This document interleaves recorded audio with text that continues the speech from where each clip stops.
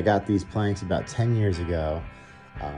There's some old growth redwood planks that were originally installed at the Cal Poly San Luis Obispo University Union, and they were planter boxes, and they were used for about 50 years there until they were taken out in about 2012.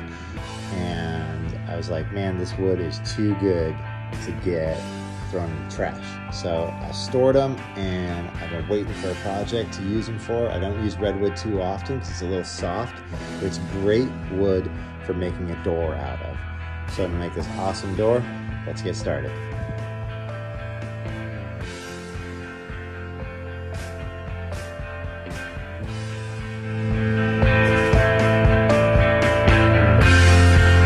This old wood right here, which is from an old fence that was taken apart in my neighborhood, and I went and saved this redwood. There's probably some gold hidden in here, man. It's gonna be good stuff.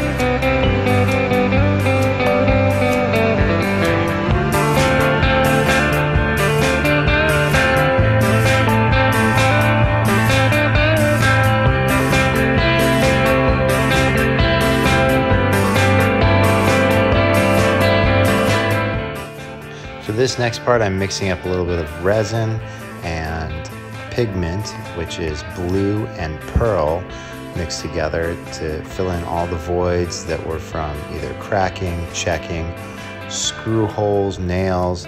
It's quite the extensive process, and it probably took about 3 or 4 days to do completely, about half an hour a day.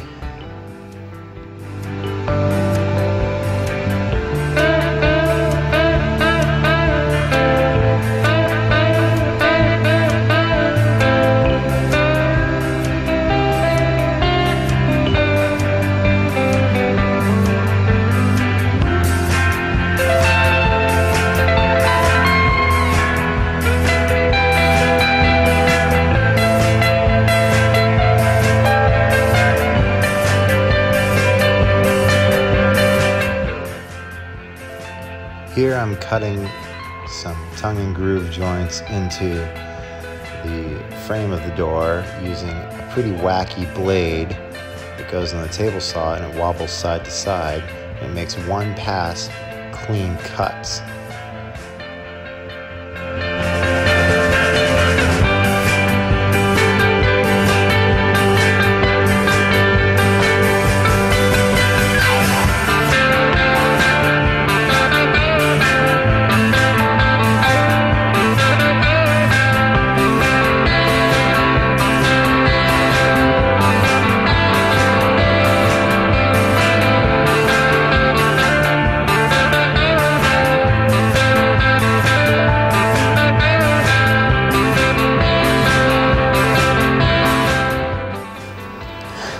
For a little bit of joint connection strength, I decided to do butterflies the old school way. I ended up cutting these butterflies out on the bandsaw and then marking them in with a pencil. I then ended up routing out the sections where the butterflies would go and then cleaning it up by a chisel with hand.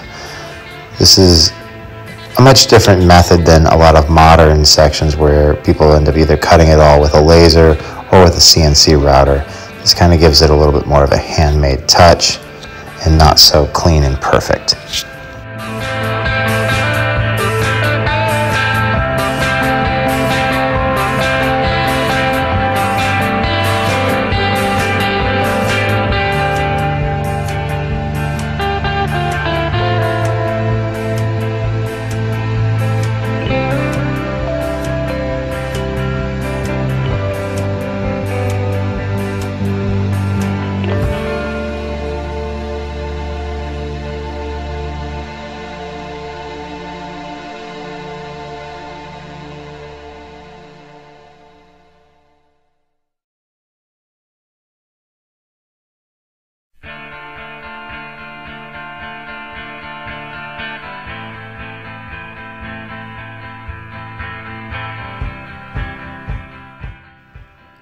All right, here I'm putting on a clear shellac. You just wipe it on everywhere, but it does leave a little bit of a dimensional raise to it. So after it cures, you have to give it a real light sanding, and then I'm putting a coat of mineral oil on top of that.